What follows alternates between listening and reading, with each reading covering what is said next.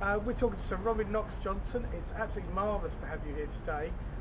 Tell me, Sir Robin, why are you doing the Velux 5 Oceans? I thought I'd better do it before I get too old.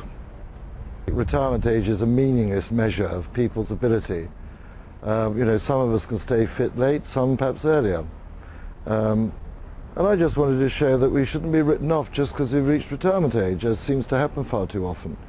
You know, just because we've reached 65 or over doesn't mean that we have a heart attack every time we climb the stairs, our brains have turned to porridge, and we've forgotten everything we knew.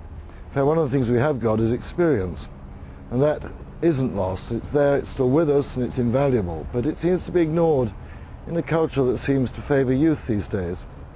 I don't think youth is necessarily a disadvantage in an event like this, but it could be.